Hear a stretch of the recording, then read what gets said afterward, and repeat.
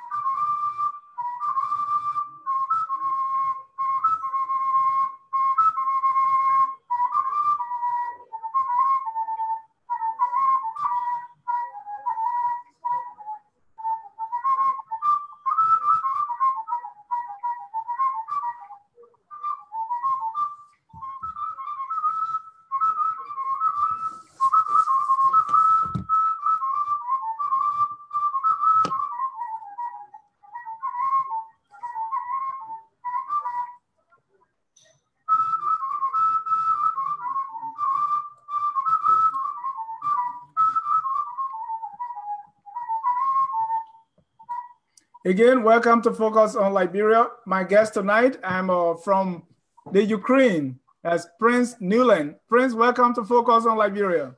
Thank you very much, sir. It's a pleasure.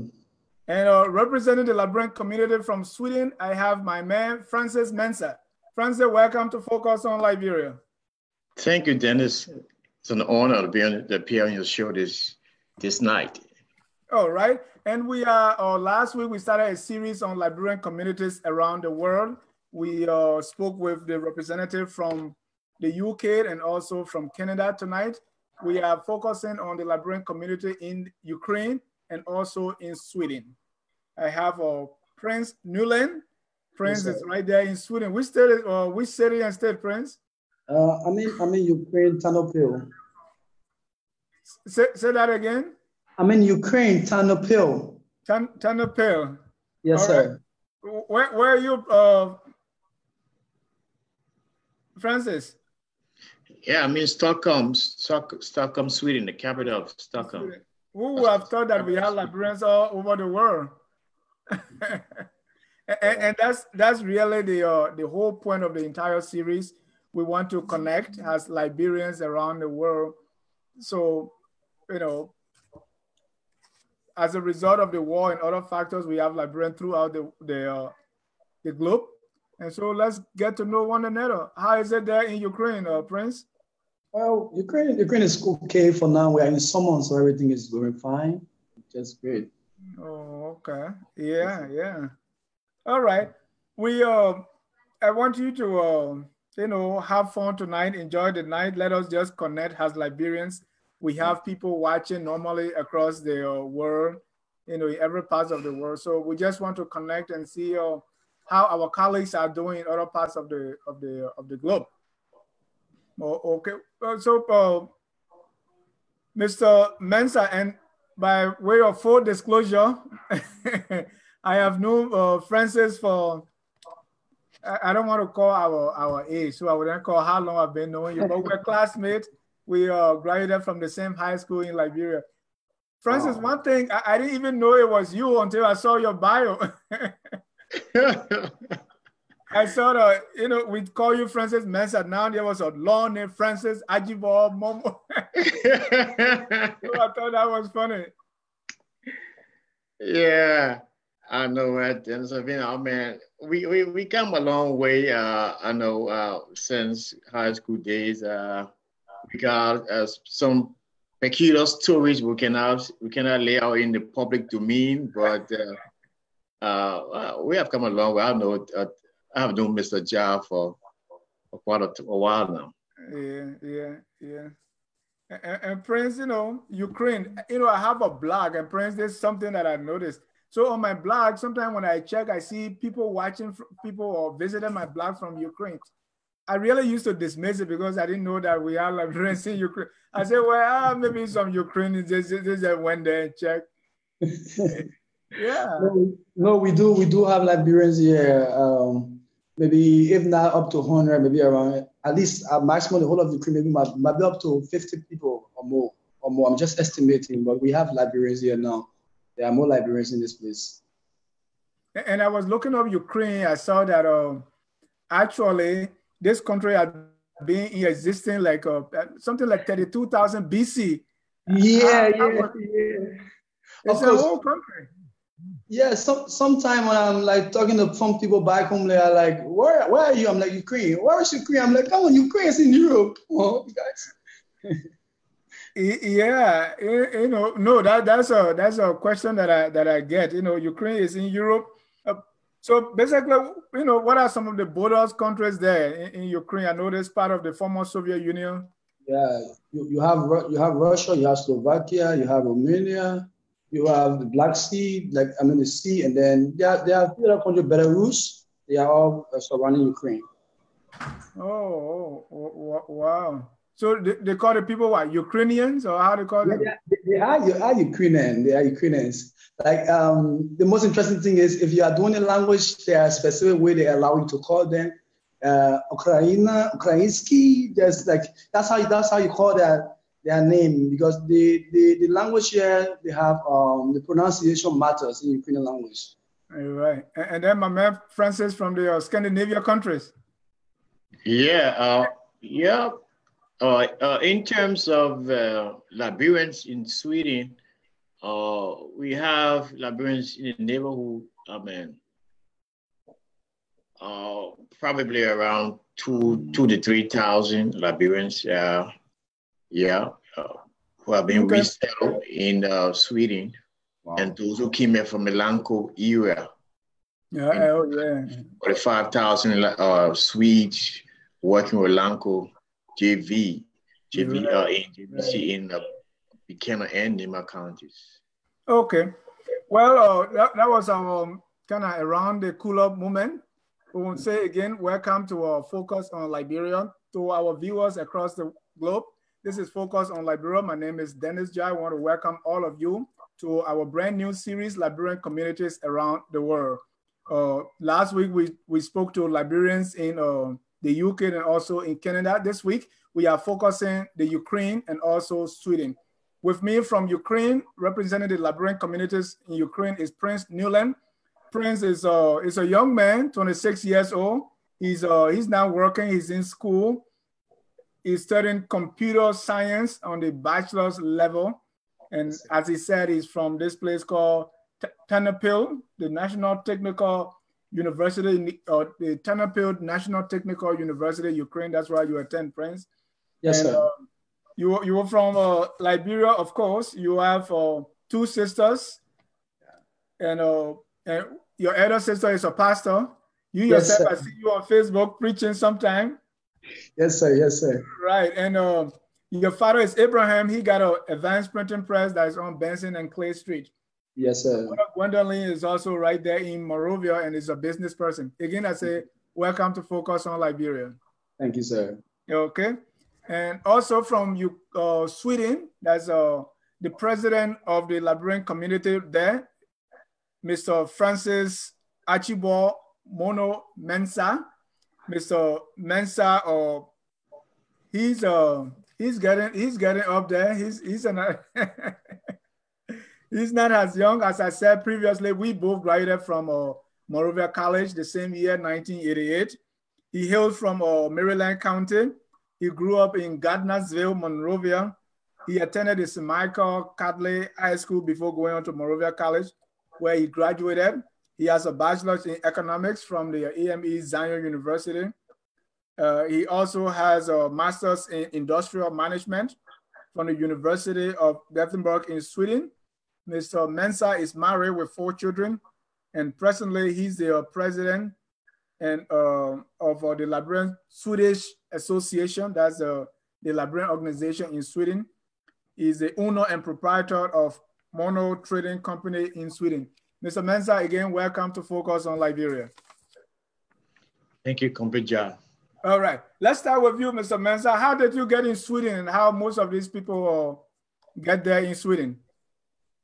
Well, for me, on a personal note, I came to Sweden around 2001, 2002, to visit my sister. My mother was actually married to a Swede, so I came to see her after so many years, and then the war broke out. I think World War One in Liberia, as they call it, broke out, and then I had the option to stay. But initially, if I wanted to come to Sweden, I would have done it a long time. But no, all Liberians, our focus was to go to America. Yeah. America, so that was that where we knew. Right. And then I found myself here, and I've got adjusted. I got acculturated to the society, and I live here now. So it's all is well by the grace of God. So okay. So how the community there in Sweden? Well, we have a very vibrant community here in Sweden. As I stated earlier, most Liberians came here after they got repatriated by the UN. They were spread across the Scandinavia, but Sweden took a lot of them, as well as Finland and other countries within the Scandinavia region. So today we have in the neighborhood of probably 3,000 to 4,000 Liberians here, or probably even more. Okay. So we have a considerable number of Liberians here, and the community is very cohesive. We just yesterday we celebrated our Independence Day in Gothenburg. There was a huge turnout; it was massive. And next weekend, a week or two from here, we'll be celebrating the August 24th. So this has been an annual event. So Liberians are here doing well, along with our brothers from Sweden who have lived in Liberia as well. Okay. So, from LAMCO. From LAMCO era, yeah. That is the Scandinavian country. Which country make up that? What are some of the border areas there in Sweden, if I can pick? Well, in terms of Scandinavia, Scandinavia consists of three countries: Sweden, Denmark, and Norway. Unofficially, Finland has been considered as a Scandinavia country, but it's basically the three countries: Sweden, Norway, Denmark. Yeah. And let me come to you, Prince. How did you get? I know you are studying in Ukraine. How did you get there, and how most Liberians find their way right there in Ukraine? Usually, most Liberians here, they are studying likewise as me. We are all studying. I got here through a friend who we went to Lokiri together, high school together. So when he came out to Ukraine, and then he was like, "This place is very cheap. You can study here. It's okay." And then he actually encouraged me. So that was how I began my process to come out to Ukraine. So many Liberians that stay here. Most of them, they are students. Most of the Liberians are here. Oh, okay. And what's the area where do most Liberians live in Ukraine? Yeah, most Liberians live in my state, Tanopil. Tanopil recently we have more than close to 30% in my state. So most Liberians are in my state, Tanopil. And most of them are students, you said? Yeah. Most of them are students. There is an association there. You said the Liberian Student Association. Yeah. There is the Liberian Student Association. They are active. They are functioning. The president is J. Vinton Holder. He's doing his master now. So recently we celebrated the 26th, July 26th. We had two parents from Liberia joining us to grace the occasion, and we had a nice time. So there is. Okay. And you went there for school, and what are some of the courses you are studying, or computer science? Computer science. What are some of the areas the other Liberians are in?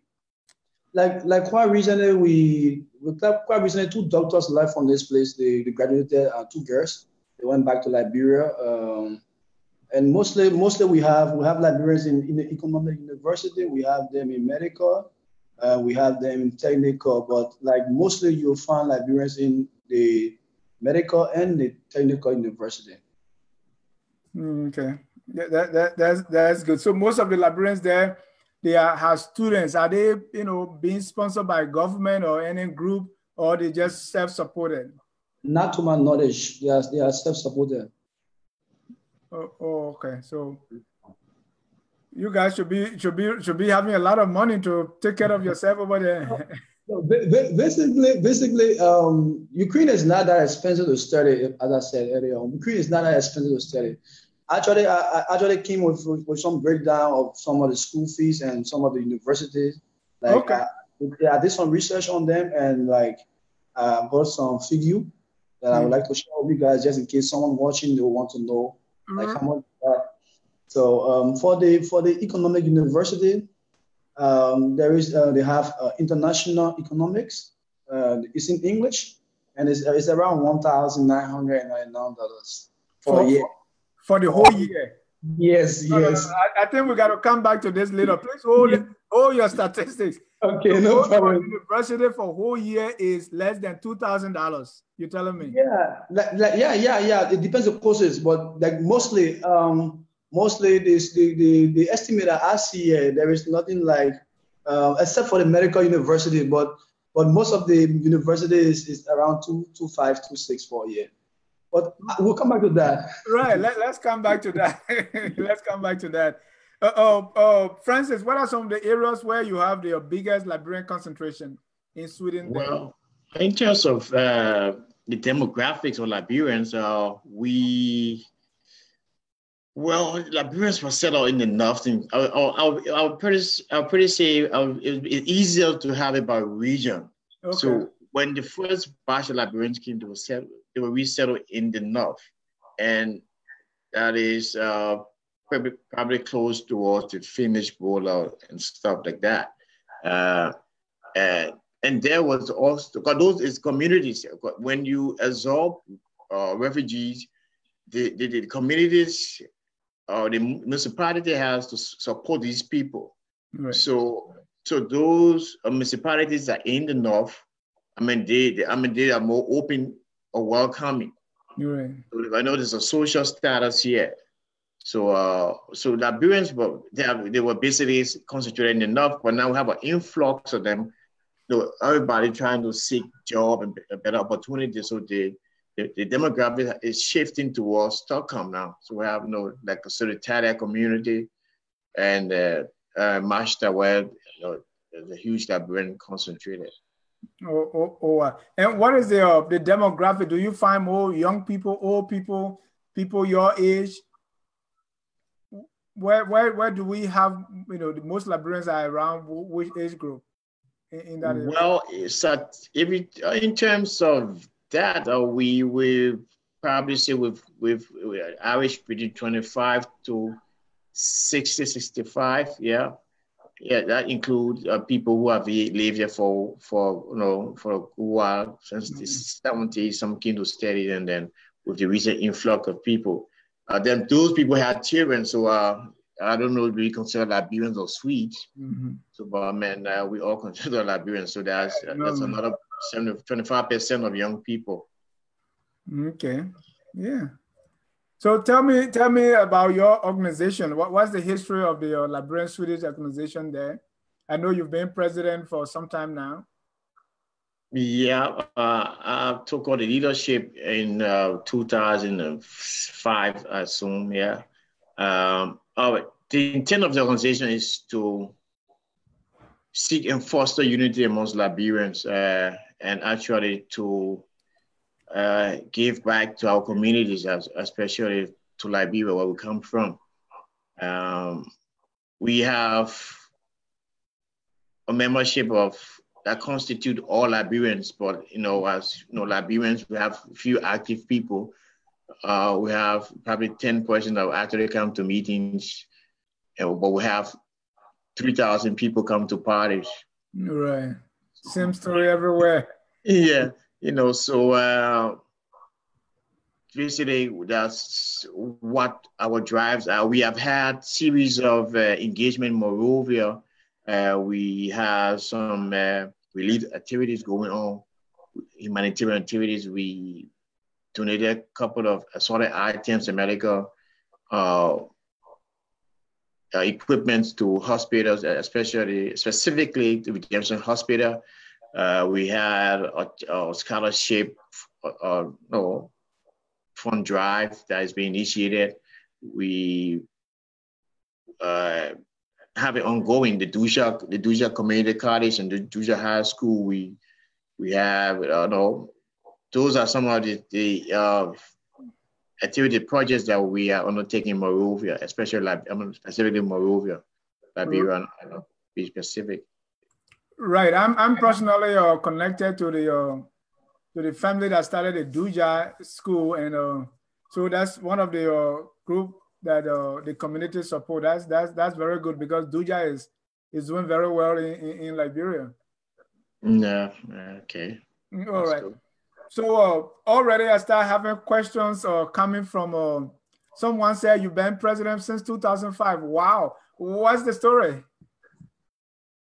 Oh, well, it's quite intriguing. I know. Before I assumed the leadership, we had Miss Maggie Kofa.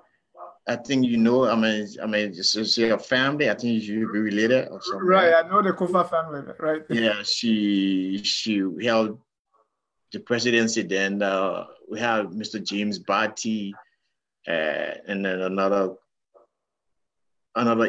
federal by the name of Gati Yeke, and it just based upon my personal engagement with the community. People repose the confidence in me that I should always continue. Every time it was for election, nobody would have turned up. But this time we have an election, so I truly the tower like that. We need to have a new group of people on board. We need to have new ideas, younger people, more innovative people to come aboard to move the organization forward. So it has always been like that. So just a short story because nobody will take it over at a time. Okay, thank you. Because you are from Maryland, so I was afraid that maybe you were coming to do the third mountain over there again. No. All right, Mr. Prince. Thomas Awayi is saying that in around Ukraine the people are racist. So how are Liberians treated over there? Yeah, that's one of the reasons why the Liberian Student Union was established, because like there are some Liberians who have been basically mistreated. So the organization purpose is to protect Liberians that are in Ukraine and watch over them for everything they do. For racism, really, as I always say, for me, I encountered them like maybe 2 times, but since then, almost the past 4 years I've been here, I've not really come encounter with real serious racism or attack on me though. But yeah, there have been some cases wherein Liberians have been mocked or something like that. But the organization is also there. We're trying our possible best to make sure. I think so far so good. I think we got a lawyer that try to defend Liberians whenever they are in cases like this. So what are some of the instances? I know it's not. Is it something organized? Is it from the government? Is it from just regular people? Is it from the police? Is it from immigration officers? What are some of the treatment? Give me some examples. Like for example, if a Liberian is involved maybe in school issue or maybe someone assault him, the organization will take full responsibility of taking the tax to court and trying to see how best the tax can be resolved.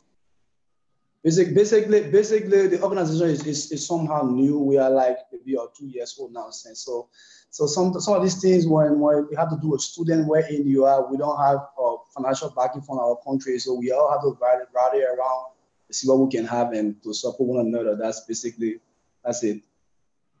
Okay. So now you find yourself in Ukraine, and most of you say you are self-supported or your family from back home trying to help. Yes, sir. So sometimes I know you don't have it. So what else do you do? What are Liberians doing in case you meet hardship like that? Usually, for my city, people, it's not easy. Like there is not much work for Liberian here. I'll be straight. And if there is a work, the language barrier is one of the main problems because European language is not just easy; it's very difficult though. But mostly, some of the Liberians that I know, some of them they move to the capital city because there people speak at least a bit of English, so some of them work there. So the school you go to, the school is in English. How do you speak the language and how do you get around and things like that? Yeah. Basically, I know the basic language communication to make my way around. But my course is actually in English language. I got English teacher. Okay, so you can speak a little bit of Ukraine? Yeah, Ukrainian language. Ukrainian language. So it's come over. What does that mean? I mean, Ukrainian language is the same. Oh, okay. So basically, so you are able to like go in the market and like when I came here, I knew my challenge was to know the numbers because like three-star is like 100, it's like 100, 300 grievance, but they use grievance here. Like Odin, Divatre, Chotere. These are all the numbers I'm calling, but it's in Ukrainian language. No. I know my man Francis, you can speak the Swedish language now. Well, I can get myself around. I mean, I can get my point across. I mean, fluently. Well, it left with who I'm speaking with to judge me on that, but I'm sure I can get myself. But you went to school there and it's in English as well. Yeah, I mean English. Yeah, international programs are all in English. Yeah, but when you're getting around, going to buy something, supermarket, you speak you speak the language. Yeah, I speak the language, but it's quite interesting that people tend to when you open your mouth to speak the language, they understand you. I mean, you have that strong African accent. So I mean, some people that call you off and ask you in English. But I mean, I can speak the language, and it's important. It's one of your priorities when you come here to learn the language because in terms of employment, you need to speak the language because it can be used against you in so many ways to get you rejected. So I mean, so it's an important factor, important component of your stay in the country. So how do you say, hello, my name is Francis and welcome to Focus on Liberia? I mean, you want to put a laugh at me on the program. Oh, that's so easy, man. Okay. Hey, you had the Francis, recommend to Focus on Liberia. All right. Thank you. Let me see if you are just joining us. This is Focus on Liberia. We are discussing Liberian communities around the globe. Tonight, we have Mr. Prince Newland from Ukraine. He's representing the Liberian Student Association in Ukraine, where you have about 100 or so Liberians studying at various universities. From Sweden, we have Francis Mensah. He's the president of the Liberian Swedish Association. He's also joining us all the way from Stockholm, Sweden. Now, I know every community has its own challenges. Francis, let me start with you. What are some of the challenges your community faces? And what are some of your success stories?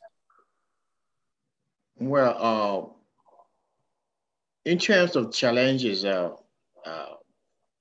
African community or the specific Liberian community? Liberian community. You can share on the African community as well. I mean, the most apparent challenge is the language, and again for the employer, people. The system is structured. It's structured on a social basis where you have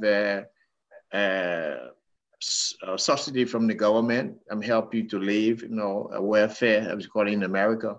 Mm-hmm. Yeah, and so employment is one of the serious challenges that Africans, Liberians do encounter because they're not so kind in terms of giving you the right jobs, opportunity, education, or whatever it is. You gotta be very lucky to have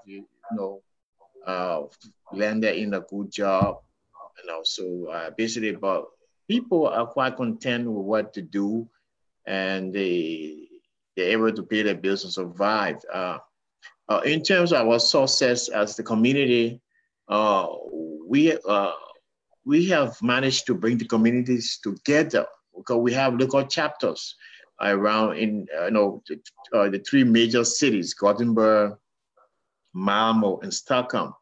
So we were very instrumental in bringing those communities, a new group of Liberians together to form themselves, and we have young and vibrant leaders in the communities. Abraham Sandy is a very innovative and committed young man. He's strong. He has strong leadership abilities, has strong character. I have Mr. Seton Hills from Gothenburg, who's also a strong young man, dedicated, ambitious young man. They all managed to bring the communities together, and we have this umbrella organization, which I am the national president. And so we have sent a lot of things to Liberia in terms of giving back to our community back home and helping our people go through some of the problems, alleviate some of the basic health problems that we have in Liberia. So basically, most Liberians are now working their own, they're getting help from the government. Yes, they do. Yeah. So for those who work, where do they work? What are the kind of things that they do? The major source of employment is for Liberians here, in the health sector, okay. In the service management sector, facility management sector, where to do the jobs, So basically, the health sector and the facility management industries where to work. Or few find ourselves in the banking sector, business aspect, and so. But on the aggregate, holistically, Liberians found us to work in the two industries, the health sector and the facility management sector, hospitality, the hotels, and yeah. Okay. So Prince, you are in Ukraine to study. So let's talk a little bit more about schools. Okay. Let's again get me an idea, because I'm here. Let's start with the quality of the school system. I know there are some who are graduating and going back. What are you hearing from those graduating from Ukraine going back and probably getting employed or getting in the workforce? Most of the people that go back home, usually some of them don't go back home actually. Some of them goes to different countries around. Like I want to know, just recently this gone year, I learned a friend of mine who graduated with doctorate degree. She went back home, but all of a sudden I have not really spoken for asking her if like she's employed or how is everything back home. But for that, I don't have much idea on it. Okay, so for the students, I know you are. Let's go to the cost. How much it cost? Yeah, give me some ideas of some of the programs, some of their costs, the name of the university. I researched some of them. They are pretty good universities. Some prestigious university around are right there in Ukraine. Yeah. Of living, going to a university, staying on a dormitory, or renting your own place. Give me some ideas. Okay. I'm going to give you right now some information from, like, for example, the various universities that are in my state, Tanopil, not the whole of Ukraine, okay? So basically, everything that I will be saying, all of these courses are in English language, okay? For example, I'll begin with the Economic University. We have International Economics, which is $1,999 for a year. And then within that same university, you have International Law. That is $2,000 for a year. And then in the same university, you have Computer Science, which is $1,985 US for a year.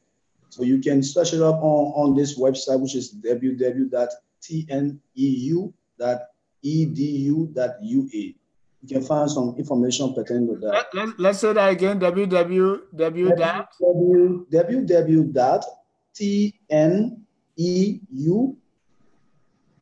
Okay.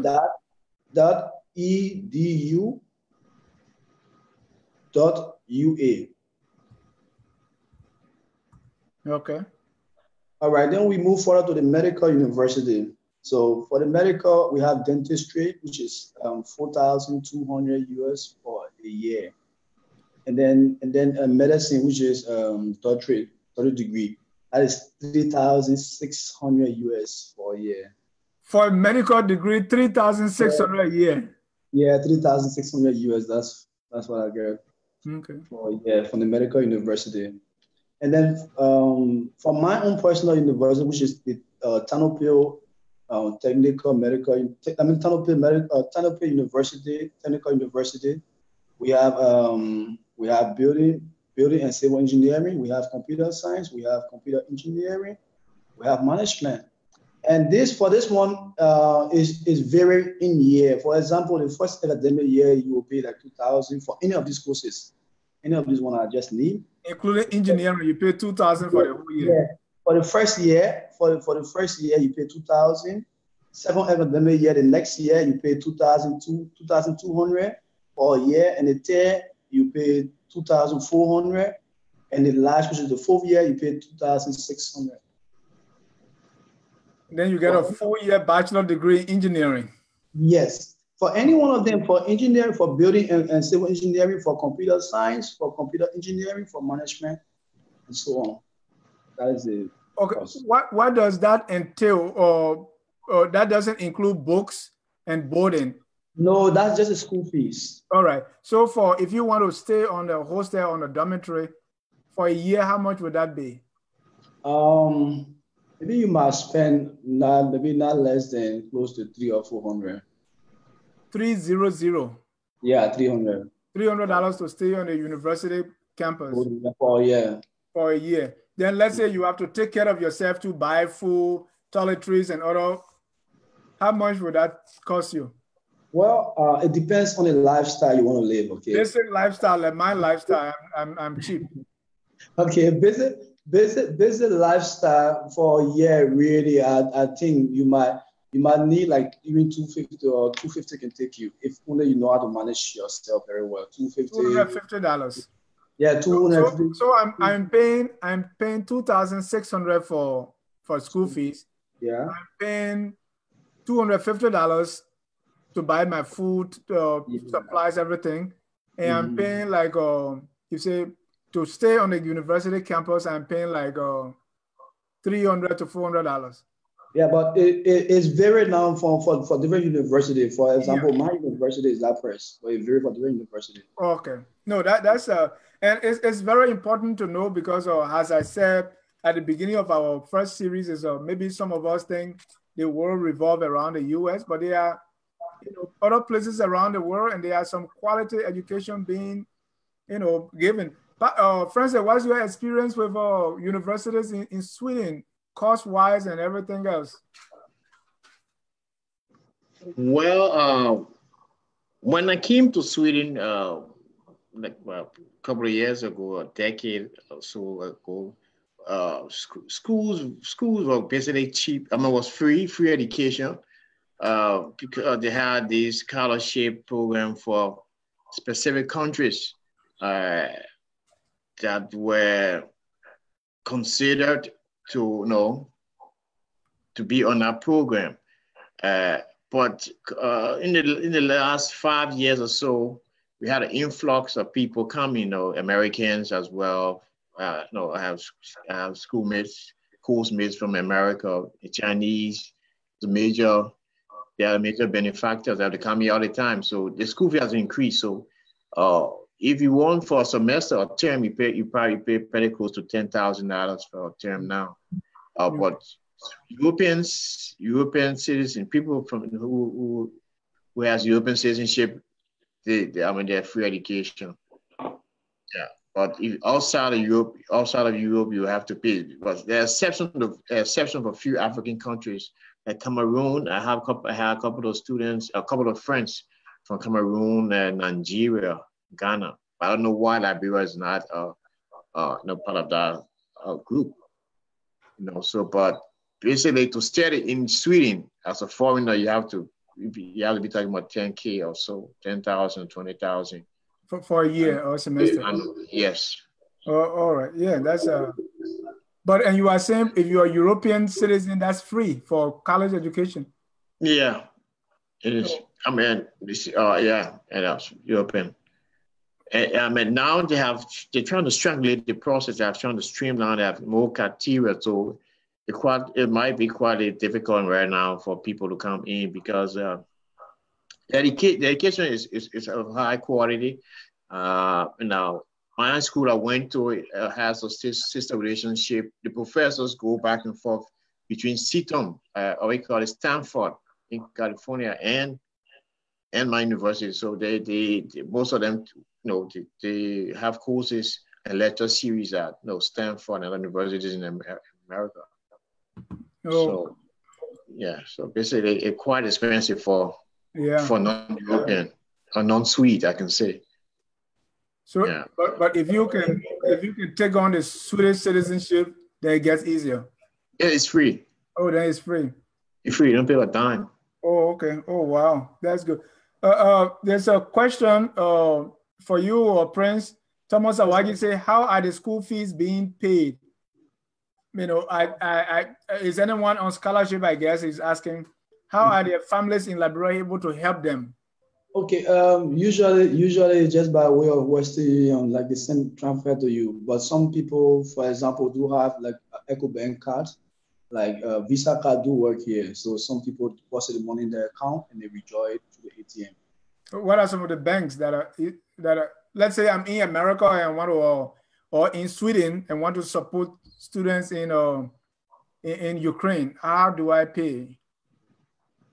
First of all, you will have to contact the university and let them know. Then they will tell you which bank you will have to send money to. Because then you can do it through the bank. So yeah. So now, I understand Liberia does not have a diplomatic relation with Ukraine. So we don't have a Ukrainian embassy in Liberia. How did you get to Ukraine? Oh, okay. I think most countries move to what's the thing? Most countries, everyone that from Liberia usually goes to Senegal to get visa. That's the only place. Like once you are trying to get visa from West Africa, they will send you to Senegal. That's why I got my visa from Senegal. Oh, okay. And what is the process? If other Liberians watching you tonight and want to come to Ukraine to go to school, what would be the process? First of all, if you want to study here, you would need an invitation from the university inviting you to study, and then on the invitation will be written the course that you want to study. But I think one of the things I want to make very clear, you have to have a trusted person that you can trust, because there have been some cases where some Liberians have been exploited by some agents who, when it comes here, they take more money from them than they require money. So first of all, you have to have a trusted person, somebody who you can trust. Okay, and basically, when you get the invitation will be sent back to you wherever you are, maybe in Liberia also, and then you have to travel to Senegal. That's where they do your process. But Senegal, there are a lot of requirements, like high school document. You have to notarize some of them. So it's a series of process, and it takes time. Like usually, Senegal, the visa takes 15 days to get it. Okay. There's a question for you, Francis, about Swedish citizenship. How Dave Jai is saying, what will it take to gain Swedish citizenship, and do they support dual citizenship? Yeah, for the Swedish citizenship, it's easier. I think they have the maximum period from the day you have your residence. I mean, you call it green card in America, or wherever it is, to 5 years. Depending upon your record, your track record. If you have any problem with the law, it might prolong your access to having citizenship. In terms of dual citizenship, yes, there are a lot of people, Swedes, who have a lot of nationalities who have citizenship in other countries like America, and the UK. So I think it's quite tricky in terms of how one goes about obtaining Swedish citizenship. I know, as I stated, 11 individual. I mean, you can get married. Is the one easier way. Then another way, another avenue is that when you have your residence permit, become a permanent resident, and if you clean with the law, you're not in any shady business, you know, having dirty track record, then 5 years, you obtain your citizenship. Okay. So I know Liberians, wherever we are, we don't forget our culture, our food, our music, and everything else.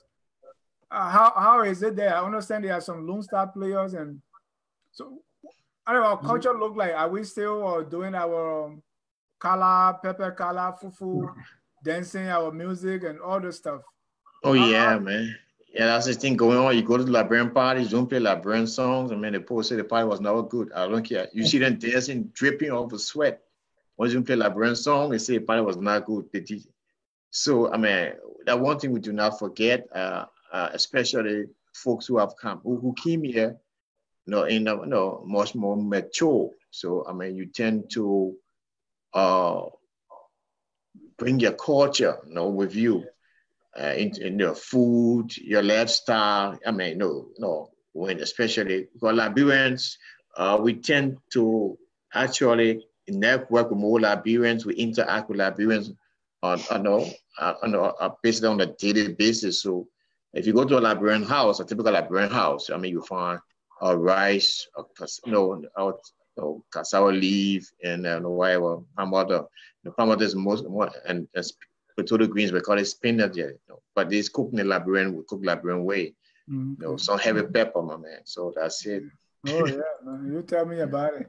So someone is saying, Thomas is saying, people, if you have family in Liberia supporting you in Ukraine, that means your family must be doing well. Is that the case? Before I get into that, I want to clarify something. The information on the school fees, right? Like for my time when I came to Ukraine, I had to pay around 2,300, around that. So there's a recent update on the school fees, all right? Okay. So for some of us, we don't have the contract signed with them at the university at the time we came. It was around 2,300, 2,500. Our contract still stands. But those who will be coming to Ukraine, maybe within this time, this is the fare. This is what they will pay. Okay. Is it higher or lower? Is it higher or lower? No, it's lower. It's actually lower. I think it's a bit lower. Oh, okay. Now, yeah. I don't know why, but it's a bit lower. But for my time, we signed contract at university. We pay around 2,000 for computer science. My time, I pay around 2,300, and I'm still paying $2,300, $2,400, $2,300 in average. Because it depends on the rate, though. Right. So is your family? I mean, I don't want to be personal, but is your family doing well? Is that why, or is it some? No, it's like if you have your child and you want the best for them, right? You go to the extreme to support them. So it's not about doing well, not doing well. It's all about putting your child education or your child future first. Right. Whatever is. Okay. There's a comment here on Facebook. I want to read all of it from Benjamin Van Kelly. Benjamin is saying he's in support of dual citizenship for Liberia. The fact is Liberia has a lot to gain once those mechanisms have been put in place. The key is empowerment. We should be looking at creating jobs, opportunity for the youth instead of being afraid. So, Prince, you are over there. Do you see more Liberians, after they've been educated? Do they want to stay there and work, or you see them wanting to go back home, especially for you? What do you intend after your graduation? Really, after my graduation, I want to follow my education to get a master's degree first. For me, my dream and my vision is to make Liberia better. If we all stay in Europe, Liberia will not get better. Liberia leaders. So for me, I'm thinking of going back home to help my country. But God's willing, okay. But most of my friends that I talk to here, they will always say they don't want to go back home. They want to go somewhere else to make life and then go back to Liberia later on. And what are they saying are some of the conditions that will make them to return? Like some of them, some of them that are in the medical field, they are like they spend no money to gain education when they get back home. Before they get a job, they will have to push around, beat the system, go around trying to do some bribe and other stuff. So that is actually frustrating for them. Right. Maybe, I mean, the reason I'm really asking these education questions is because we in America, we pay a whole lot for school, okay? That you can't afford it, you have to take loans. And after you graduate, you cannot get the kind of job that will make you pay back your student loan. So if going to a university is less than $3,000 to get an engineering or medical degree, I mean, this is something that you can't beat it, you know. So let's say right now we have people that say, oh, school fee is cheap, or my organization can sponsor at least one student for 4 years, or sponsor one student for 2 years, or stuff like that. What do you think the process should look like? Or how do you think organizations or individuals, let's say we are on Focus on Liberia and somebody is watching on and that person has a deep pocket and want to help to see Liberian, let's say, okay, we want 3 graduates from 3 high schools in Liberia to go to Ukraine and study. What do you advise on the kind of process, or what can be done to make that happen? My advice, the first thing will be you have to contact the Liberian Student Association to get them in support, because like if anything happened to the person you will send there, it will be on us, okay? So the first thing, you have to contact the organization, inform them about this student you want to bring over to Ukraine, and then they will tell you the next process that you need to follow to be on the safe side. Like what? Like for example, if you contact the Liberian Student Association, okay, and then you'd give them the information, okay, we want to sponsor this person in this course, okay.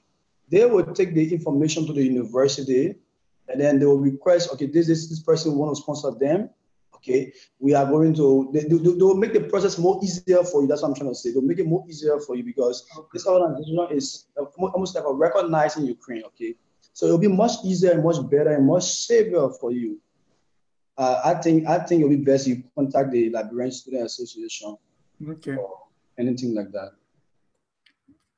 Francis, what do you think about that? Because Ukraine is cheap, so maybe you may have your organization, LSA, may want to sponsor at least one student there. What do you that's think? a good idea. I mean, in terms of the cost associated with obtaining quality education. Is mind-boggling for the amount that he just stated. So I think we will have. I will consult. For your information, I am stepping down as the president. So I will have. I'm going to talk with other stakeholders.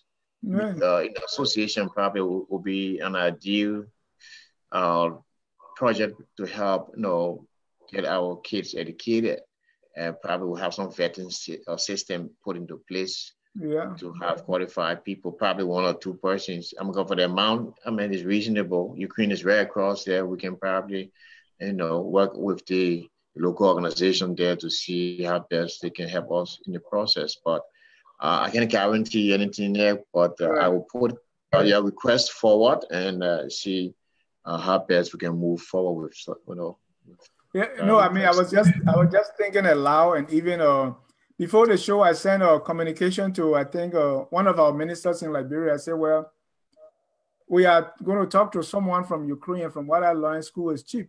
So let's say I was even thinking aloud. I said, take for instance, the new government in Liberia wants to build all these infrastructure and all these roads.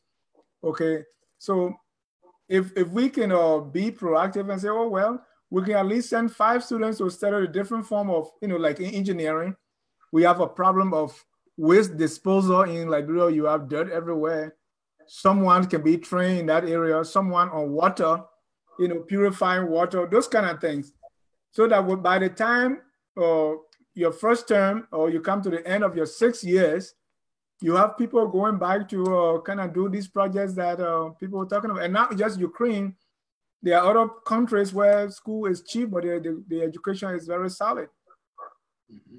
Yeah, I mean, just to add into to what you just said in terms of capacity building, Sweden have been through the Swedish Development Agency has been very instrumental in helping the Liberian government, helping our people. A lot of people have come here for training in all those areas with management. I don't know what if they go back home, what do they do? Are they given the opportunity to serve the country, or I don't know what? But there's every other month or two, there are a lot of Liberians who come here to get themselves properly educated, to enhance their capacity. Just at the University of Gävle, there was the Swedish scholarship something. 2 or 3 Liberians graduated the other day, and there are more Liberians coming all the time. So the problem is about using the expertise that you have, that people go abroad, they acquire requisite skills, and they cannot use it and they go back home. So, you have people who do not have those skills occupying the position. So I think that's a mismatch right there. So, I mean, it's time for the government to, take due consideration in those directions, to have people that are really qualified, who have been trained in special areas and disciplines to help them to take what a job, but they can be there to help guide the process. Right. Prince Dave Jai is asking, how is the political and military situation in Ukraine? Ukraine have been going through crisis here with Russia. That is so true. But for the past 3 years, almost 4 years now, I'm not like, from where I am, I'm on the western part of Ukraine, so I have not one day experienced anything of war or anything of such. The war is in the east; they are still fighting, but it's not really as though like wherein people, I would say, very serious, because for the past 4 years I have lived a peaceful life here. And I have not heard anything of gun sound or anything of such like that. Okay. I mean, there's also a concern, and Dave is following up, and any of you can take this up. As we touch on do this series, Liberian communities around the world, you see that there's a huge number of Liberians outside the country, and that's probably some brain drain is going on. Is this a concern, or is there an effort for people to go back home and work? And maybe I can start with you, Francis, about the issue of brain drain, looking at this number of Liberians outside the country. No, I think it's more or less an advantage for the country. The country gain most in terms of returns benefits, because when people get outside the country, you learn not only academically, but you get to learn a lot of social issues, social values. The way of life, how you see the world is not just in Morovia, it's not in America, it's about how people go about. In terms of brain drain, I don't know how many young people live in the country, but the ones I know who left the country, some of them have gone back, and there's a problem of them, being absorbed. Mm-hmm. When they go back home to find the requisite job, fit in the right positions, so again, your lifestyle changes. When you leave Liberia, you come to the Western world, you come to Europe, specifically Sweden, your lifestyle changes automatically. So even you have a manual job, a laborer's job, you earn probably like $3,000. You want to go back to Liberia and say that settle down for $25 a month, $50 a month job. So it's both ways. So the government of Liberia, GOL, has to share responsibility have to have incremental values in terms of having the balance in wage, education, standard of living. So I don't know. So we're far from that. But we got people who want to go back home, who want to give it, or I want to go back home. I want to contribute my quota to society. I have X amount of years in supply chain management. So I mean, what do I fit in? I mean, do I have a due process of being employed, or do I have to be aligned with a particular political party? So those are factors you have to take into consideration. So I mean, so it's not about brain drain. It's all about human nature. You want to get it better, best for yourself, the better, better situation for yourself. So until then, I mean, people will always be out of the country. Some people want to go back home based upon their alliance, their political affiliation. But overall, I think most Liberians are yearning to go back home. People within, young and old want to go back home to contribute a quota to the development of our country, Liberia. Eliza Gordon is saying when these people are sent for training, they don't want to go back home to help. Prince, what's your experience? Really, after living in Europe, like you get all of the basic humanity, like you got running water, 24-hour electricity, core, internet is stable. Living in this condition and going back home where you will still be in mosquito, just basically, help your health experience. Staying in Europe, getting to learn most things that you have no idea about. Going back home and that maybe the possibility of getting a job is hard. So most people prefer to stay in Europe and just continue their life there than to go back home and go back to struggling, go back to square one, okay? So most often when people come to Europe, just stay there and just live their life. Yeah, let me just to add on, if I'm permitted, Sure. When you about the issue of people coming to sending people abroad to train. And when they get trained, do not go back home. I've had experience here before.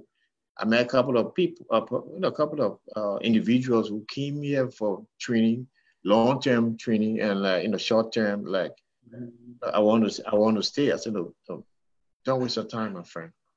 Go back home. The skills you have here, you have acquired, it's needed back home. I'm saying that to say that if you left Liberia to come for training in a short period of time, 6 months or 1 year. I mean, I'm not saying you're not going to adapt, not going to get yourself culturally to the standard of living here, but you can always move forward. You can always go back. I mean, it's not like it's quite different. It's quite different from people who live all their life here, 10, 15 years, and easily want to go back home. So I see it quite funny for people. I mean, who just left Liberia 6 months, and it gets so complacent with the Western world, and I mean, I understand conditions, but I mean, I think it'd be fair enough to go back home, contribute, and then I mean, it's another alternative for you to leave, fine. But I think it would be fair enough for you to go back home to contribute to your country, because these countries, they are built, they benefit from our expertise. Right. Yeah. Yeah, so why can we transfer our knowledge to our own country and make life better for our people? Yeah. So what will it take? And I heard you made some suggestions, or you commented on the government.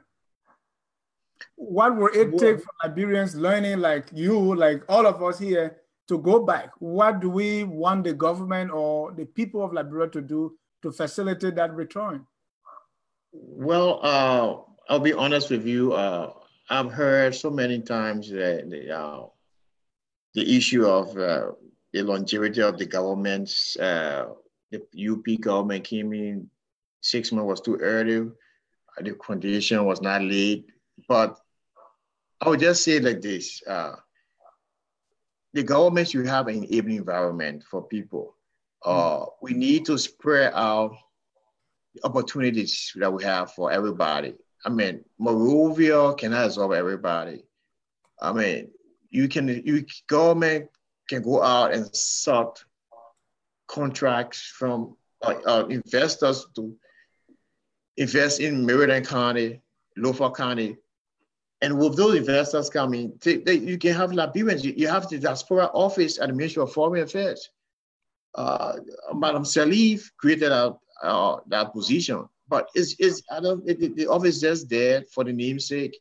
They do not coordinate with diaspora organizations. I mean, I'm the Secretary General of EFLA, the European Federation of Liberian Associations. It's a composite of EULA. We have had serious issues with the diaspora, what you call it, office in Liberia. You know, so the thing is all at the state political. So the government has to deal with all those sentiment, political issues, and tend to deal with the real issue of people who want to come back home, giving them the opportunities. And I see the Chinese going to, the Chinese are taking over Liberia. We have people going to schools around here. The diaspora office role is to liaise with Liberian organizations around the world. So we have in the contract building this 8-kilometer road. We might need some engineers come back home. But the Chinese are financing. Yeah, but can we bring one Liberian from abroad who have studied and held along with the project? That's the role of the diaspora. I mean, so that's the enabling environment for people to go back home, be encouraged to go back home. Right. You know, so I mean, it's just unfortunate that we find ourselves in this. The government mean well, and we have to support the government, but we need the environment to be very conducive for people to go back home. As our colleague, our former classmate Sebastian, when I was monitoring his program when he was on, he spoke about when he went back to Liberia with he had a cut in his paycheck. He was making $1,000 or so. So that the sacrifices we all know we're gonna make. So we know we expect it, but that condition, so environment has to be there for you to go back home to make that 1,000. Now to go back and start hustling around. No. What were you just say? Dry dust sweet, but what you be eating or what is that I bring? Right. So Prince, what's your take? When did you leave Liberia? That's quite recent. So what will it take for you to go back, or for other Liberians, especially places like Ukraine? Because after Ukraine, you were so comfortable with the light and the amenities in the city. What will it take now for you to go back? What should the government do? Because government is big deal. Yeah, as Brother Francis just said, really, the government need to create an atmosphere wherein when you go back, you know that, okay, even if you are not making up to what you expect, you should have the very humility, like it is high, you know, it's high going back home. You have an expectation, okay, I'm going to make something, but I'm going to have a family, okay? And then you going back after all of these years, someone's telling you, okay, you are spending close to, just for example, right, you spend $2,000 just for school, okay, a year, and then someone is telling you, okay, I will give you 500. You know, it is hard. So as Brother Francis said, the government need to try to augment some things in the country, and then they need to invite some other experienced Liberians to join along with any foreign organization that will be working within the country to help make Liberia a safer place and a better place. Right, but you know now the famous JF Kennedy quote: "Ask now what your country can do for you, but what you can do for your country." Yeah, it's true. But bear in mind, we also have to survive. Yeah. Rose Joy Kamal said they are sent out by the country with the country money, so they need to take themselves back home after getting a degree. I don't think the country sent you, but you know that's the comment from Rose. Oh, okay. Maybe that's what she thinks. But for most of Liberians that are here in Ukraine specifically, they are on their own. There is no country that we don't get no money, no anything from government. With our own family sponsor us here. Okay, another question from our viewers.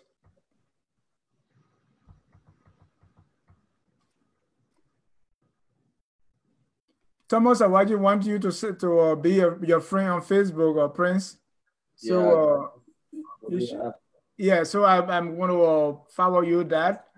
Okay. So, okay. So I think the crew have sent that to you already, so that you can connect with Thomas after the show. All right then. Yeah, Thomas had interest. Let's. I know we already started talking about the government. First, before we go to the government, I want to discuss the government. Because the government, take care of everything. So before we do anything, sometimes we want some little government support. But Prince, in Ukraine, there has the Liberian culture. What are you eating for food? What are some of? I know there are not many Liberians, but you still think you can still congregate. What does your culture look like? Yeah, basically when we meet together, we cook our pamota, our usual pamota, we eat pamota. But basically, like actually in Ukraine, we have African stew, but it's very expensive. We don't have many in Ukraine. So basically, we eat our Liberian dish once in a while. Like there was one time I ate kidney beans. It was nice. So when we gather together, we usually purchase African things and we share together. Okay. So besides Africa, so what are the Ukrainian food that you eat? What does it look like? How I actually find it like Ukrainian dish because there's stuff called borscht. It's nice, okay, and I have eaten some other Ukrainian dish, but I'm not a fan of it. I like my African dish. So for among your friends, what's their general feelings toward Liberia? The political environment. Is this something that you talk about? Or do you have parties, connections, or what the feelings towards the government? What the thing? Well, most of the Liberians here, they're actually disenchanted in the government but some of them we are like want to give the government a chance. They just came in, so we gotta be patient with them. But most of them they are like, we are not seeing anything that we expected. There is no plan of action. We don't see all the promises the government make. And some of them are like, we have to give the government a chance to see how far they will go after the first year. So we keep our fingers crossed and just look forward to see what the government has in store for us. What's about you, Francis? How is the political, fever right there? I know we went through a past election where there were people took sides. Now we have a government. How are Liberians feeling towards their government? Well, there's a mixture of feelings. So you always have people with mixed feelings, mixed reactions, and but generally, we all want to give the government a chance to see how best it can work on its manifesto, put it into actions, and 6 months into leadership. We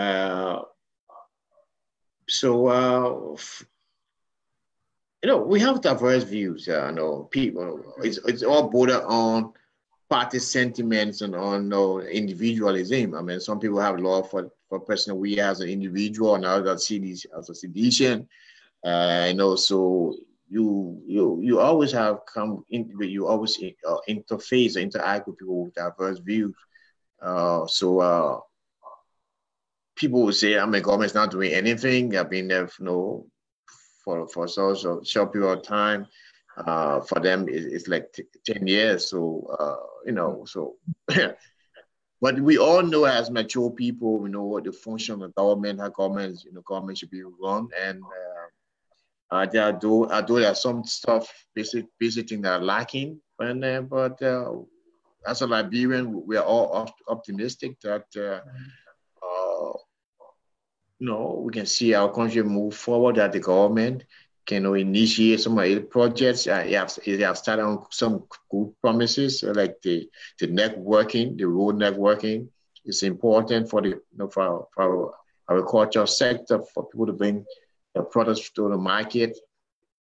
And also, those are things that we embrace, and I hope that the government will act upon it and put it into to reality, be manifested, not just words.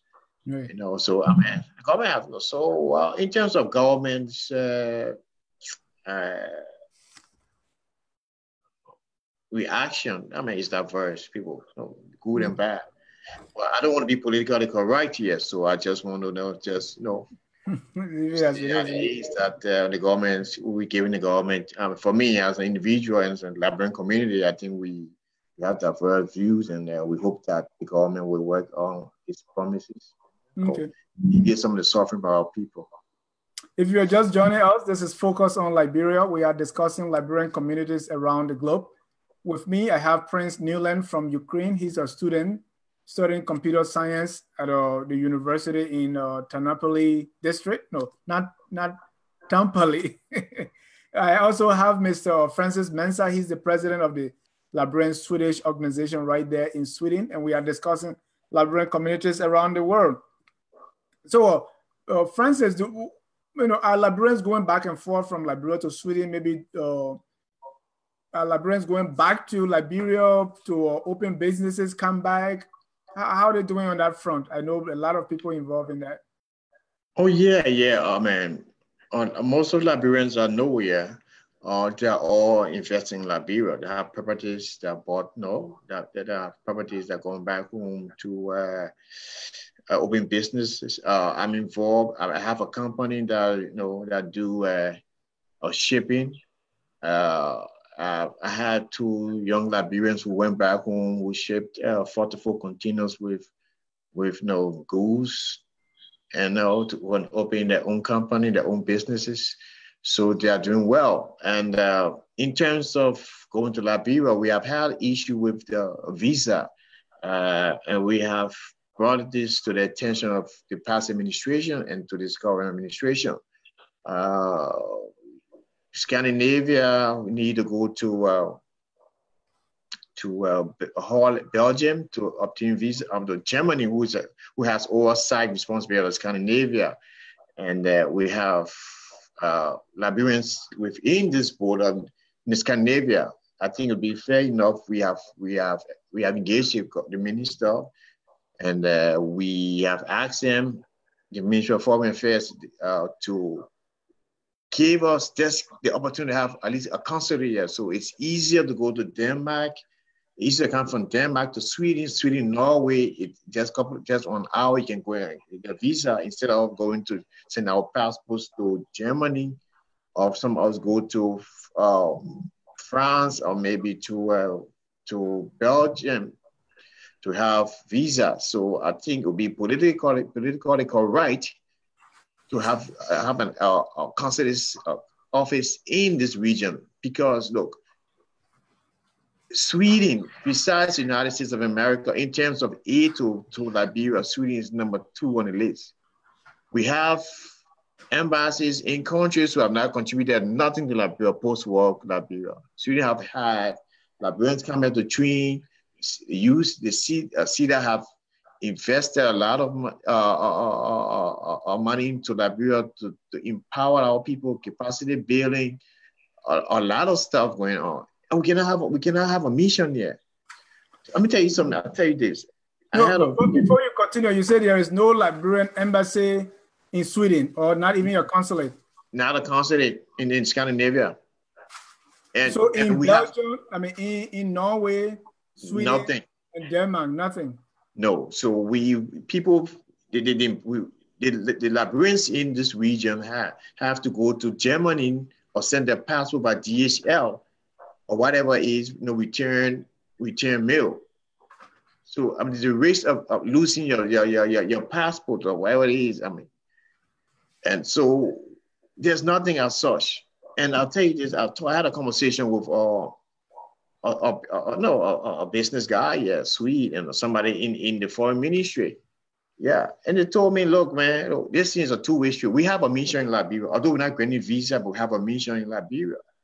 You think why we send our aid to Zambia or Uganda, other places? Because they have a mission here. We can relate to them. They can relate to us at a diplomatic level. So what we have going to Liberia is just a minute portion of what the people have for countries like Zambia, who has representation, Uganda, and the East African countries here. So, it's important. I will use this opportunity, this forum, to call on the national government to have a consulate here. We are appealing to them to have a consulate here. We have done everything. We have presented these documents, the way forward to help the government in the process. But it's all about political affiliation. It's all about having my cousin, my brother, coming to take out the position of my friend. Look, we need to have a consulate here to have our people represented, have somebody to go to, that our people can know, not to go to Germany. You have problems in Germany, you have to go to Germany. We had a Liberian ambassador in Germany. We have 6 years we have been fighting ambassadors from Germany who has oversight responsibility also, Scandinavia, to come to Liberian programs that never. Wow. Harriet Zubair is saying, the problem we have home and abroad, we don't like to be uncomfortable, but we are willing to work towards it. Nothing good come easy. Kudos to all whom are trying. So Harriet is getting personal now. Francis, listen to this. Yeah. I know. Don't you go there, God, know where you are. I know. Yeah, Harriet, our girl, right? Yeah. Francis, if you are tapped on the shoulder to serve in Liberia, will you consider? Are you willing to go through the game or are you willing to go through the great times and go back to Liberia? You know, Harriet is not becoming personal. That's your classmate, so she's attacking you. Yeah, look, I'm willing to go back to Liberia any day, anytime. Look, we all have families. We have, we have gotten ourselves into this fixed, comfortable environment, but Liberia is also comfortable.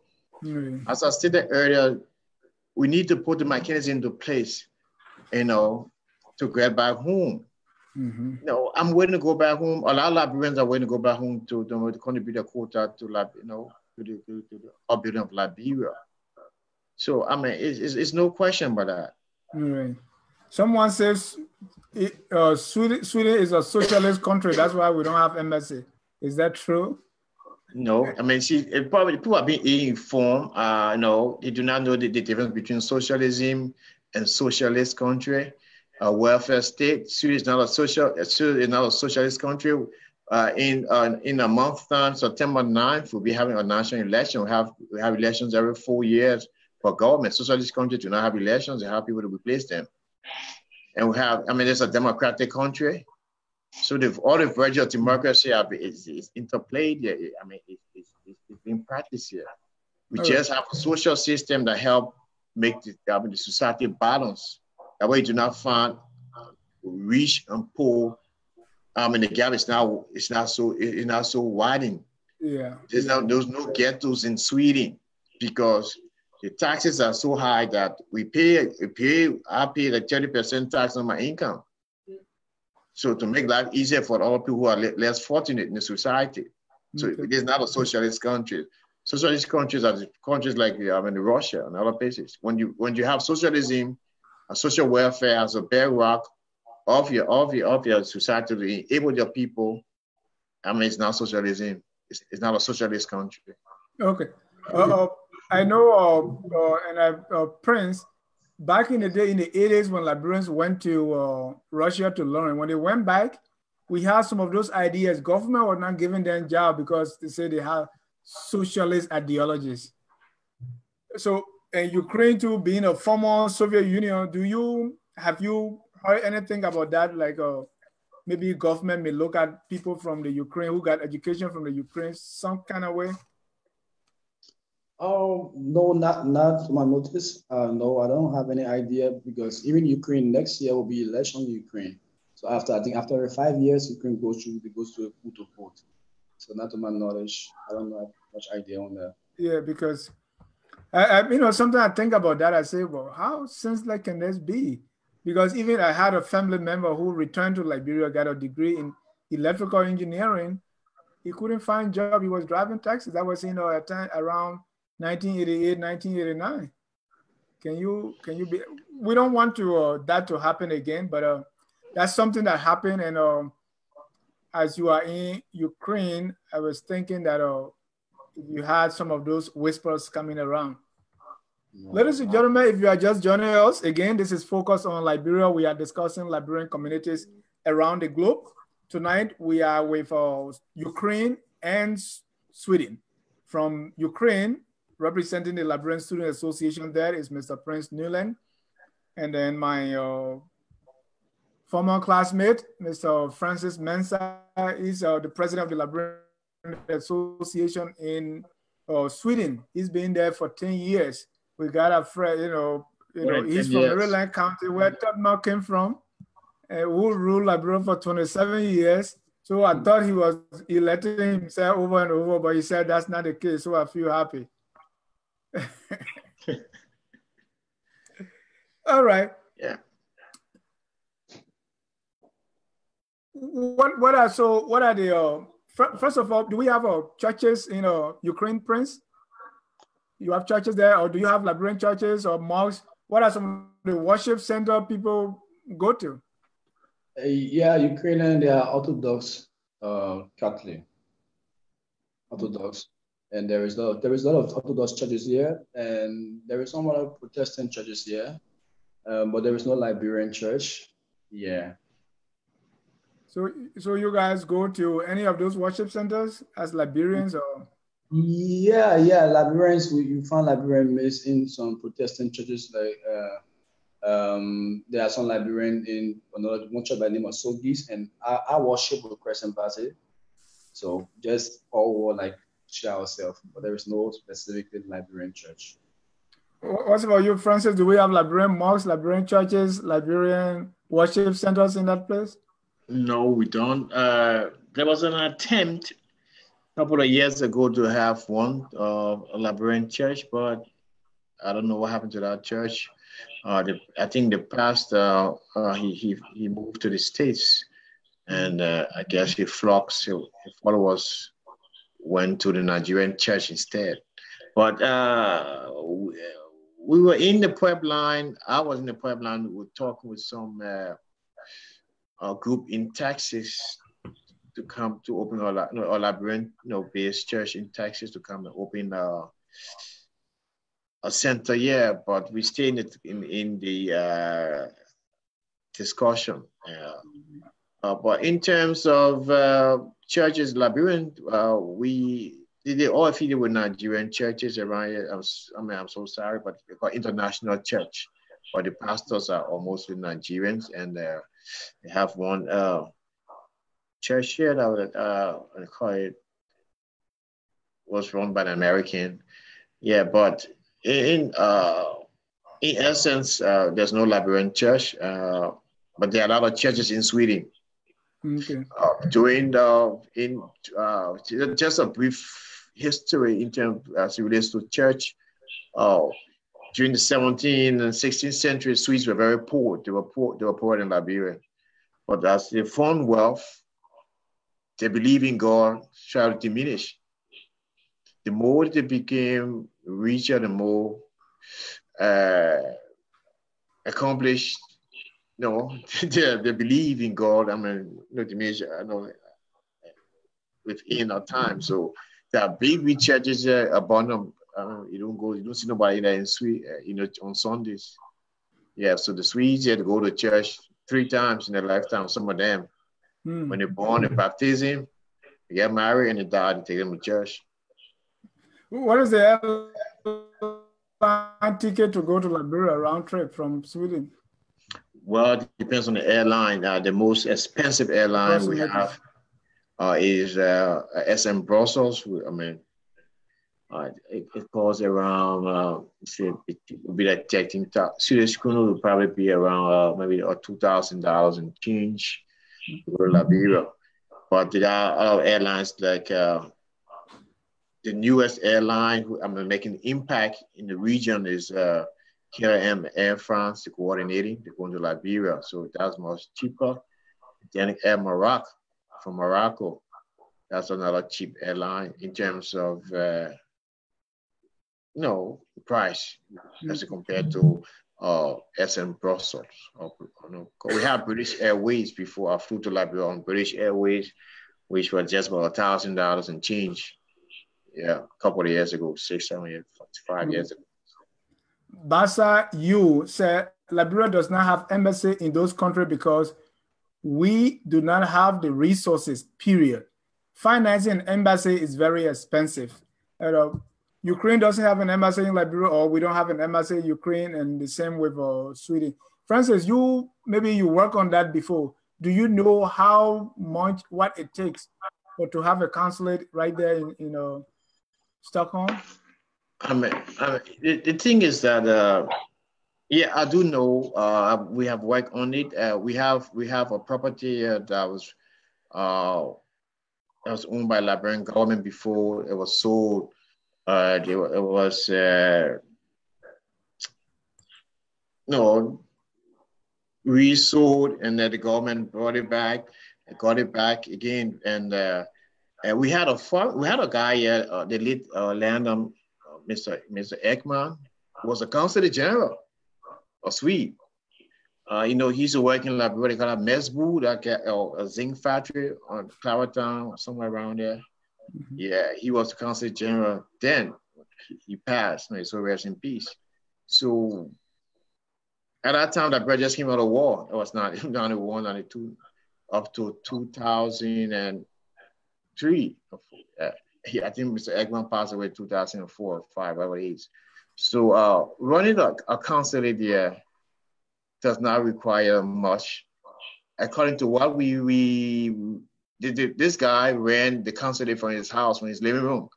I'm going to Liberia. I wanted to renew my passport around 2004 or 3 or so. That I'm going to renew my passport. The gentleman told me just to wait and give him a chair in his living room. He went and collected his stamp. He stamped my passport. I gave him the visa fees, and that was it.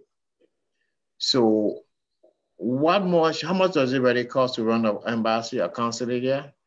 It's far more cheaper than to run a full-scale embassy. We have people, have consul, we have secretary, have one of the secretaries that you have at the embassies around the world can come here, you can pay him, and he can live here and work and run a consulate.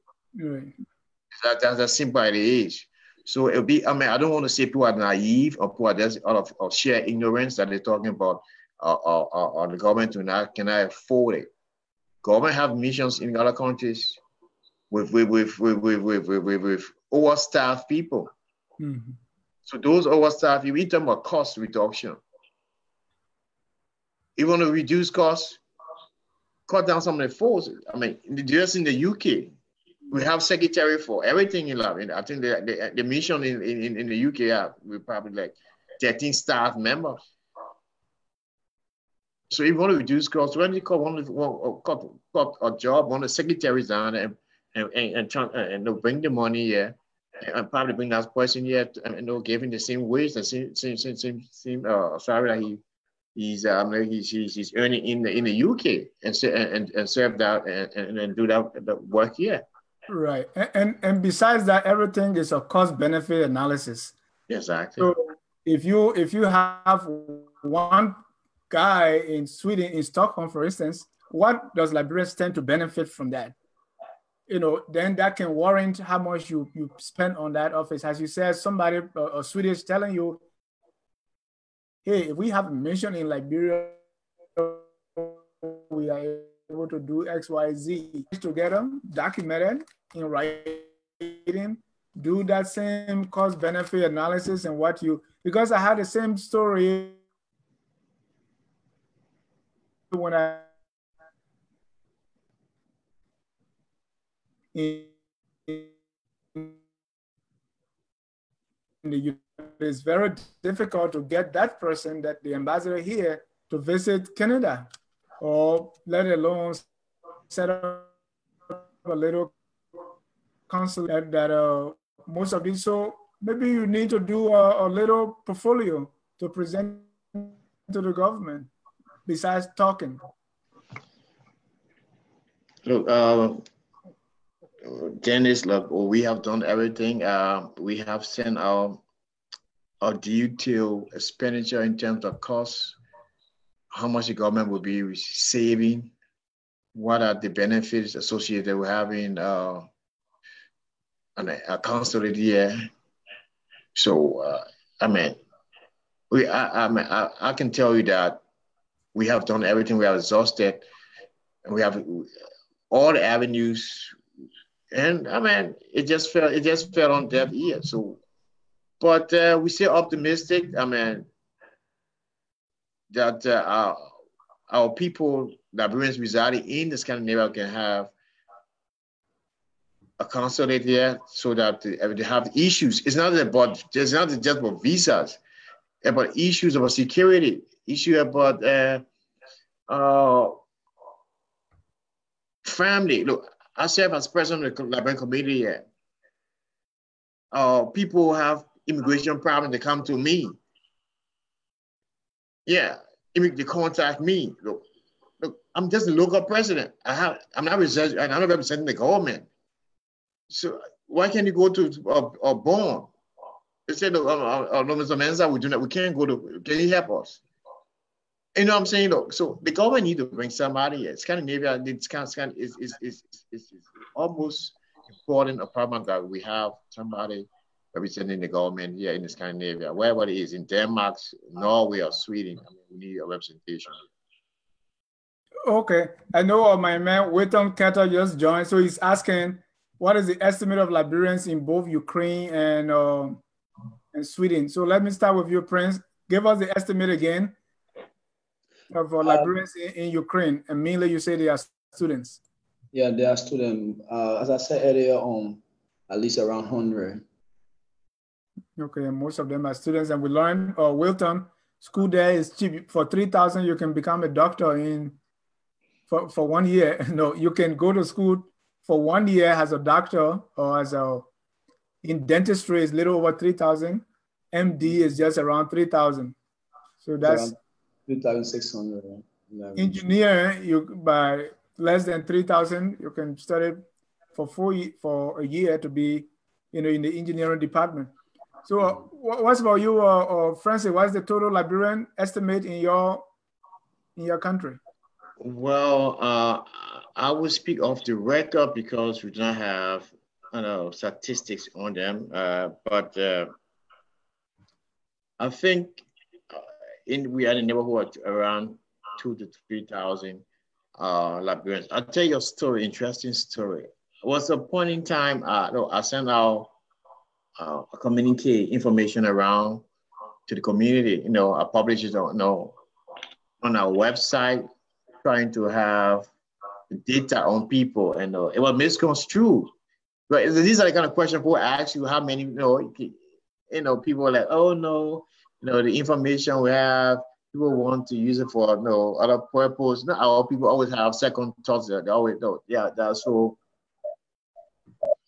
judgmental. Because we need, as a community, you need to know your strength, know how many persons are in. And there was a serious issue in the community. Certain people were like, you want to use it to make money out of Liberian people and this and all kind of stories. I was there soon for the record.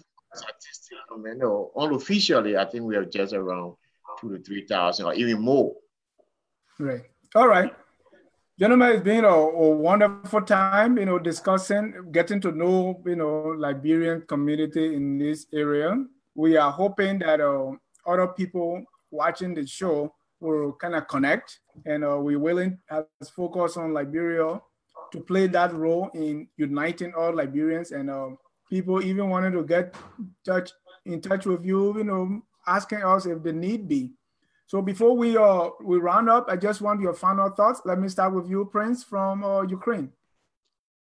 I would like to encourage every Liberian out there. Ukraine is a good place to study, and I believe that Liberia needs us if we come and study. And I would like to encourage all of my friends who also may be watching that are in Ukraine. I would like to urge them that if you don't know school yet, you have to go back and help Liberia, because no one can make Liberia like Ukraine except ourselves. And that's so far so good. That's all. All right. And we want to thank you so much for your time. Extend our greetings to your fellow compatriots right there in Ukraine. All right. Francis, your final thoughts. Well, I just want to thank you for this opportunity, this platform for unearthing Liberian organizations around the world. It's a good initiative. we hope that you do not stop. You continue to teach our Liberians. We have in Europe, we have the Liberian uh, European Federation of Liberian Association, EFLA, is a model organization of all Liberian associations in Europe. We have a young gentleman in Holland, Mr. Nicholas Doe, who has the Liberian community in the Holland. So I would have no other Liberian communities around Europe. So the interesting name we have Fidel, who's from the UK. I mean, so again, I just want to thank you all, and I want to use this medium to encourage our friends, our partners, to go to Liberia and help us build Liberia, because it's nowhere like home. No, we found ourselves in this in the diaspora, and we cannot call this home, because no, our hearts and minds and soul are all no longer going to be back in Liberia. So on this note, I just want to thank you again for the opportunity to call me, and I wish you all the best in your future endeavors. Thank you so much, gentlemen. We want to thank you so much for being part of this program. Liberia is the only country we have, and it takes us to make it better. And they are, one educator guy said, whatever you focus on will grow. So if we can choose to focus on the challenges facing the country, those challenges will grow, of course. If we choose to focus on our strength or what we can do better to put our country on the platform and make it what we all intended to be, definitely we can achieve that. And I believe that with all my heart. So let's encourage Liberians everywhere to work hard, and then we all go back home one day so as to contribute our quota. I know it's not going to be easy when you go back. Sometimes the political will is not there, but if we have like minds, if what people are thinking in Sweden is the same thing people are thinking in the UK, in Ukraine, in America, in Canada, we can all go back and make that positive impact. And I want to really thank you guys for coming. Let's keep in touch, and let's see what we all can do together to move our country forward. I want to thank to all our viewers on Facebook Live, and those who are watching on YouTube and who are listening to us on the phone. We want to thank you so much for watching. Francis, one final message from Harriet to you is class reunion is next year in Charlotte. So she want me to tell you. So I want to say again, thank you guys for coming. We next week we're going to continue on the series. I think we're having the two countries that we haven't on. I think is that it should be Japan, but we have some countries in the pipeline. It may not be Japan, I think, but we have Japan coming, we have Australia, we have Germany, we have all these countries lined up, and we'll be coming to you. For this week, our series continues on Liberian communities. August 24th, Flag Day, we're going to have a special on the flag. And we have a professor who's coming to talk to us about the role of the flag, the history, and all that. Please share the video, and let's keep in touch. Thanks again for coming. Good night, and God bless you. Thank you.